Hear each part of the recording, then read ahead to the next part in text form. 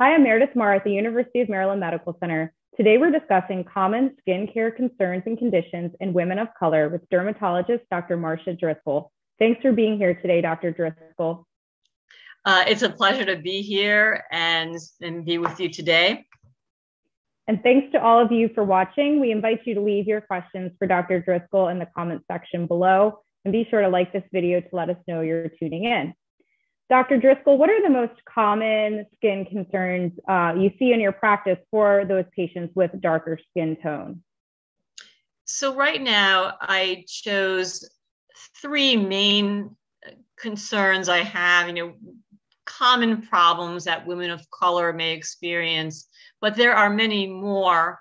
But I'm going to focus on three today. And the first one is a mouthful. It's called hidradenitis suppurativa. And I'm going to, from here on, mention this or refer to this as HS. It's easier that way. And Meredith can also say HS and you'll all understand.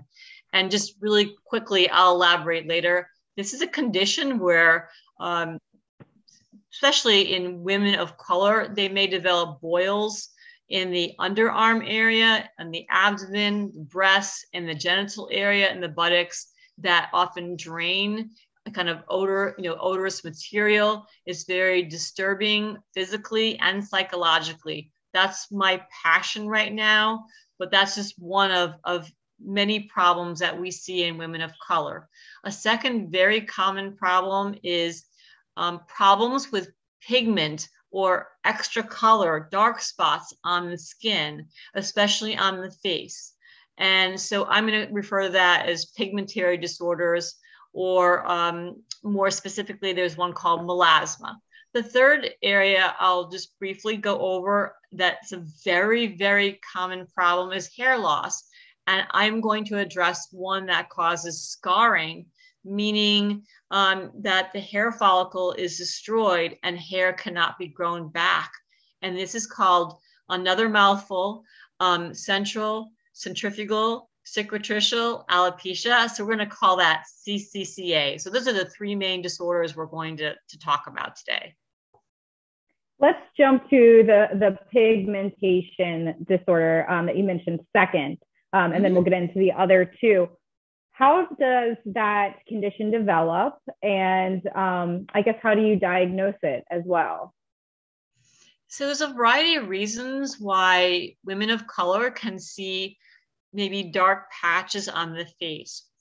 One very common scenario would be a young woman or an older woman comes in with acne, and an acne bump may go away, but then it leaves behind a very disturbing dark spot. And that can be more disturbing than the acne itself sometimes, because many of these spots may develop, and the women are wondering, how can I get rid of these dark spots and stop them from coming? Other reasons why a woman of color may have a pigmentary disorder is taking combination oral contraceptive pills or other types of contraception that has hormones. Having a baby, a woman may develop something called mask of pregnancy. Having a certain inflammatory disorder like lupus, or even taking a medication that makes you more sensitive to sun, may cause some dark spots on the face. And this is very disturbing for women of color, and how to address this darkening and how can I get rid of it, basically. So what treatment options are there for women experiencing this condition? So in the case of acne, which is the most common scenario, the first goal is we want to stop the acne from coming, because it's the acne really that's going, the acne process affects it sort of causes a disruption in the pigment cells. And in women of color or patients of color, they have more pigment, more melanin packed into their pigment cells, melanocytes, than patients that have lighter skin. So they have a lot of pigment packed into that cell. So that cell is damaged, that pigment is released and can deposit in the skin. and therefore will cause more darkening of the skin than we may see in a patient of lighter skin tone. And so the first step is we need to have a skin specialist treat the acne.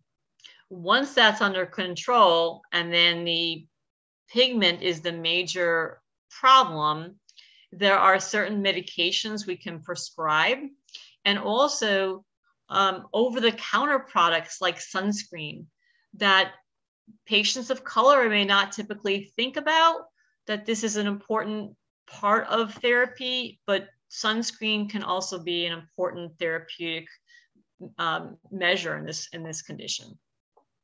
We did have a question in advance from one of our consumers on Facebook who asks, I have developed patches of dark skin on my chin. Sometimes it flakes and itches. I'm also looking for a sunscreen that doesn't make me look like a ghost.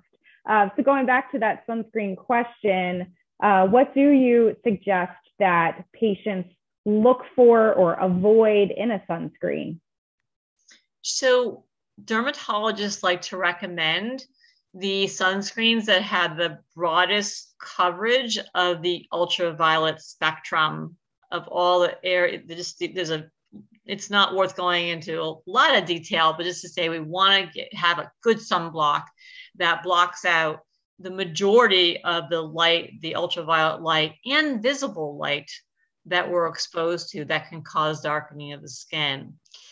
And I agree with you, many of the best sunblocks that are called physical sunblockers that are ones used in babies, they often have the powder pink cap on them, and they have zinc oxide or titanium dioxide. When you put them on, you can look very white. And one of my kids said I looked like a snowman once when I had this all over my body when I was going swimming. And it's true, they can look very white. There are some sunscreens that contain a tint, and it's iron oxide. And that may be more pleasing to a lot of patients, and it enhances the spectrum of the block because it also blocks out the visible light as well. So a tinted sunscreen goes on kind of a, it often is pleasing in appearance that it almost looks like a makeup.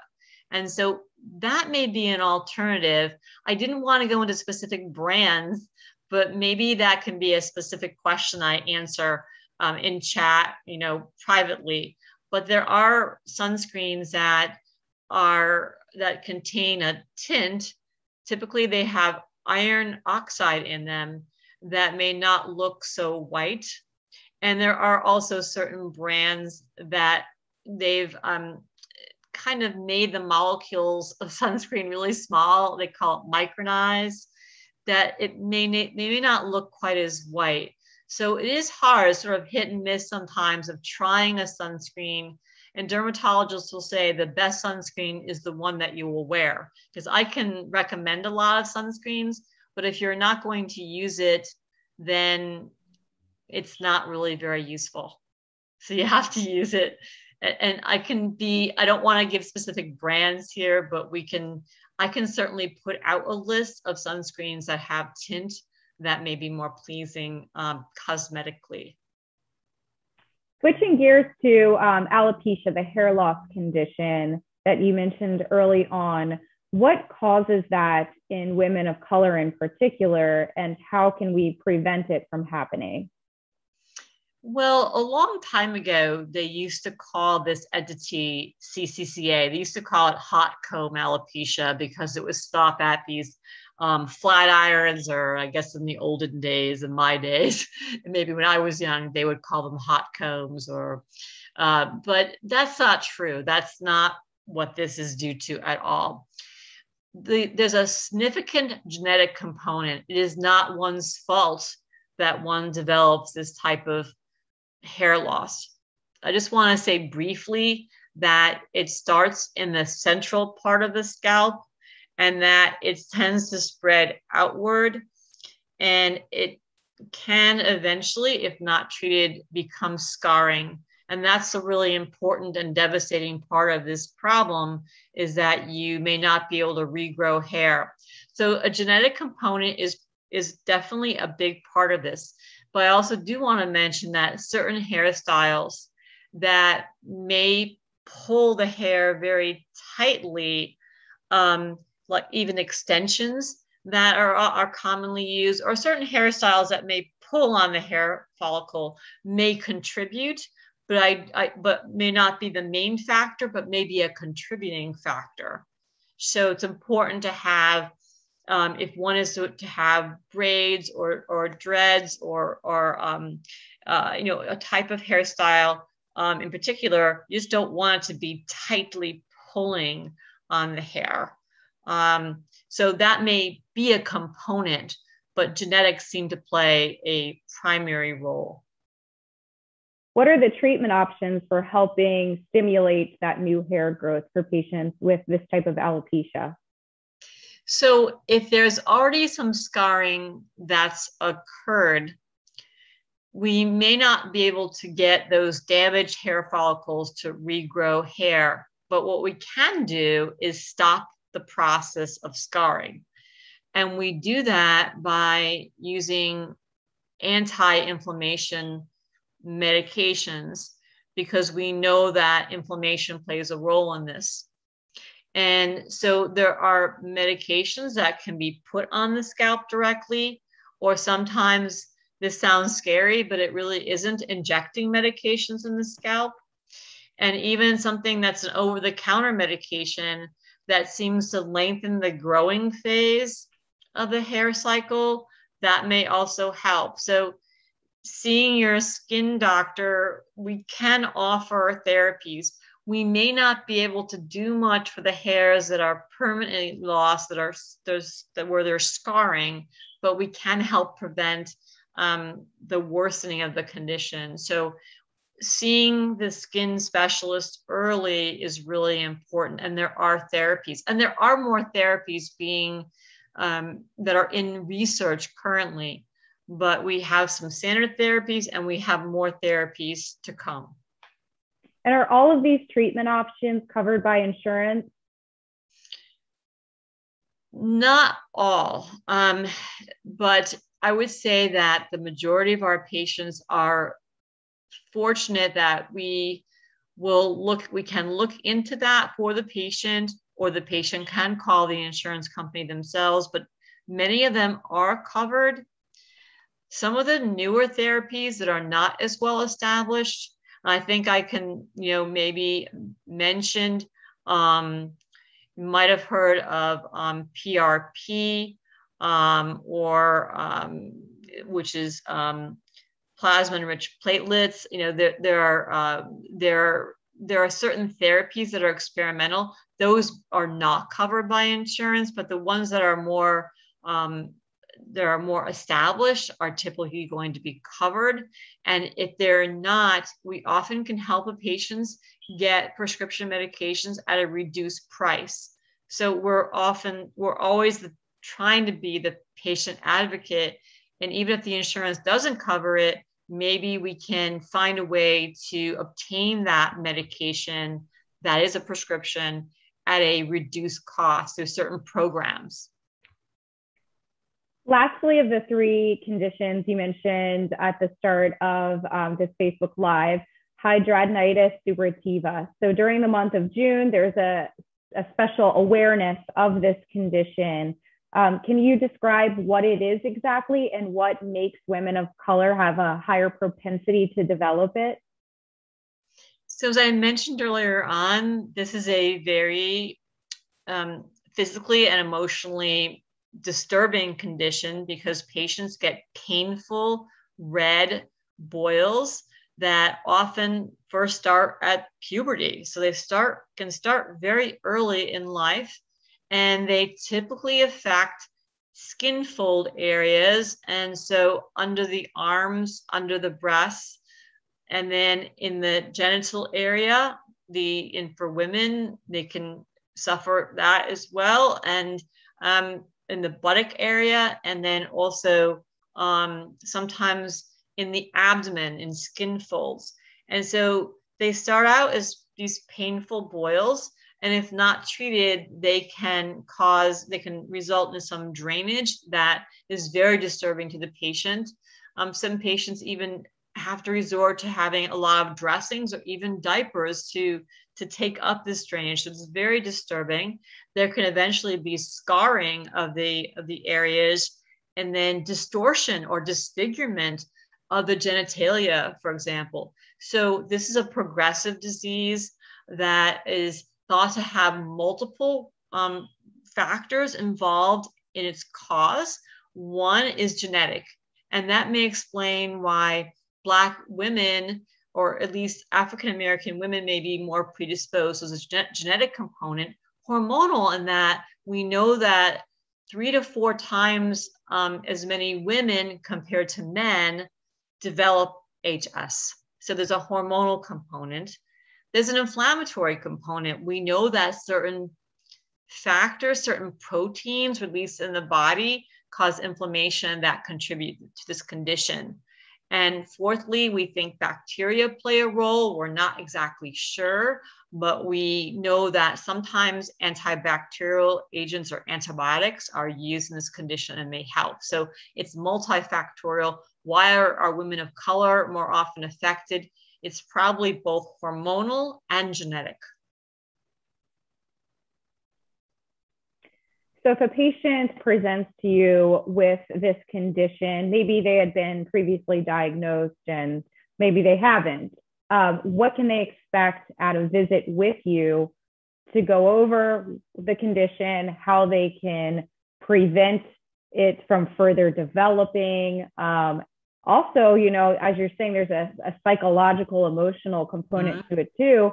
How do you help these women come to terms with this condition and also, you know, feel better about themselves with it?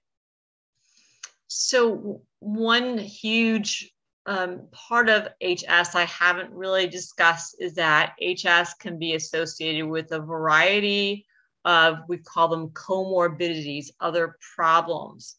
One of them can be depression, anxiety.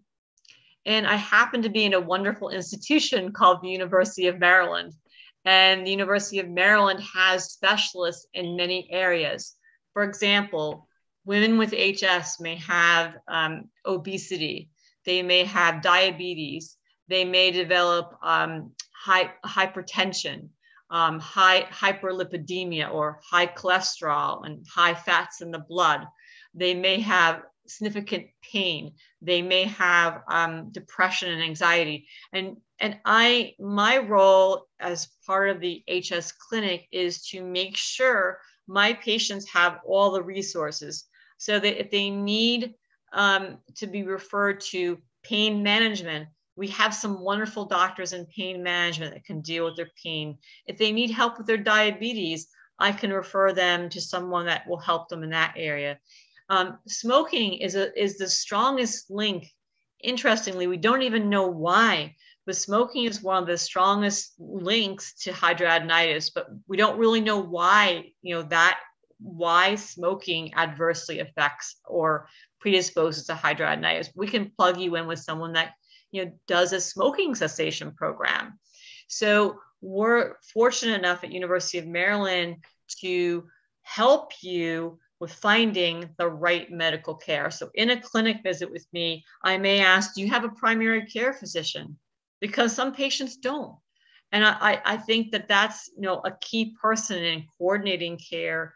And so that I try to, I say plug in, but try to refer you to the right doctors that can help with all these problems. I have to sometimes push the patients and say, do you need help with pain? Because I'm not the pain specialist. I can find you someone that can, because I am in this wonderful place that has all these amazing people, amazing physicians and physician extenders that can help you with these problems.